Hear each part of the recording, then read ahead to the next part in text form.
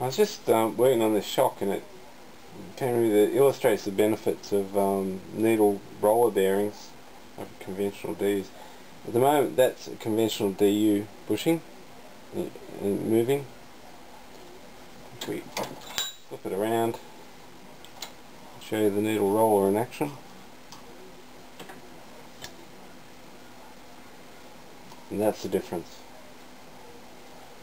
What happens is whenever you hit a small bump, you have to get that bushing, bearing, whatever, moving, and it takes a certain amount of force. With the needle roller, it takes a lot less force to get that moving. If you have a look at your suspension, you'll see that for the shock to move up and down, forward, backward, it will have to rotate on the pivot link at the same time. So the easier it rotates on that pivot link, the easier it can handle small bumps. Especially large bumps doesn't matter, you've already got the thing moving, you've given it a big hit.